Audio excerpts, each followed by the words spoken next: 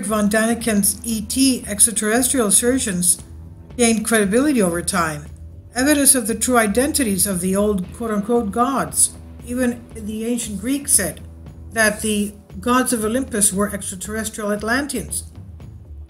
When Chariots of the Gods was published in 1968, author Erich von Daniken's assertions regarding extraterrestrial contact dating back to Earth's infancy were greeted with disdain.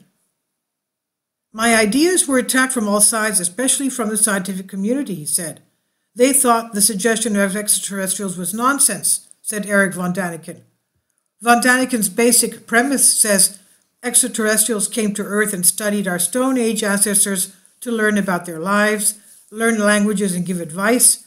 These creatures then left the planet, but they promised prehistoric man that they would return.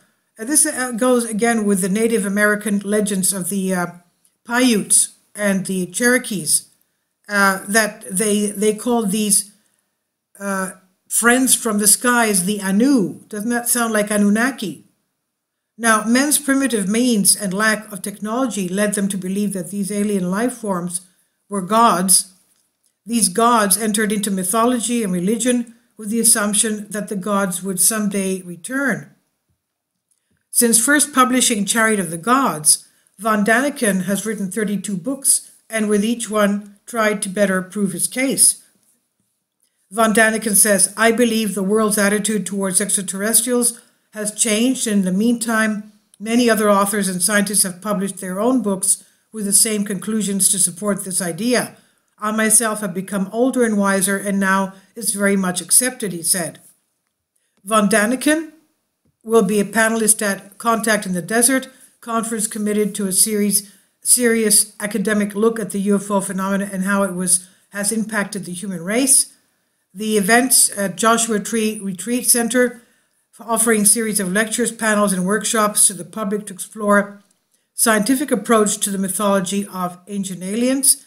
Von Daniken joined colleagues in search of truth, taking part in discussions based upon factual evidence, historical research, and new findings.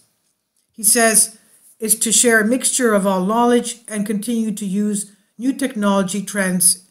For example, he used computer animation showing a model interpretation of a spacecraft based upon the biblical prophet Ezekiel's vision of a chariot emerging from the clouds. He also draws upon recent scientific findings, such as the discovery of a sea under the Great Pyramid of Giza.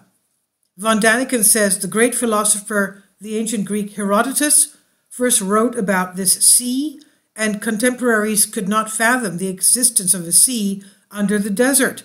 Modern scientists have since uncovered a sea under this pyramid, and von Daniken has visited this pyramid himself. As scientific exploration continued to increase knowledge of the universe, von Daniken believes his theories can now be validated. He said, I love critical discussion. I often tell my audience, please do not believe this, control it. Strong arguments cannot be denied anymore. Extraterrestrial existence is a fascinating concept. It's incredible and a mind opener, and these ideas could become a new branch of academia. Every science starts with a speculation, then a hypothesis. Then you check if the idea is good or lousy to determine if it's nonsense. I think it is reasonable what I do, he said. This article originally published by Palm Springs Life by Michelle Rowe. It's on Collective Spark. Please leave your comments and thank you for your support. Please support my Patreon account. The daily posts are 5 videos daily, and they are totally different from what I have on my YouTube channel. Thank you so much for your support and that you find all my content so interesting. You'll find the Patreon account details in the description box below.